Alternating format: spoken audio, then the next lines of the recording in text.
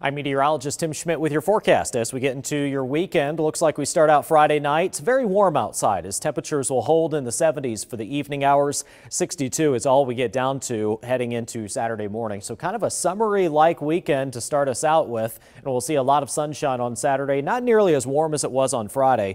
We get a midday cold front, which will put our temperatures only in the low to mid 80s in the afternoon. That wind will be kind of picking up out from the north and west as we get into the afternoon hours. Now, it looks like we're dry basically for Friday night and into the day on Saturday.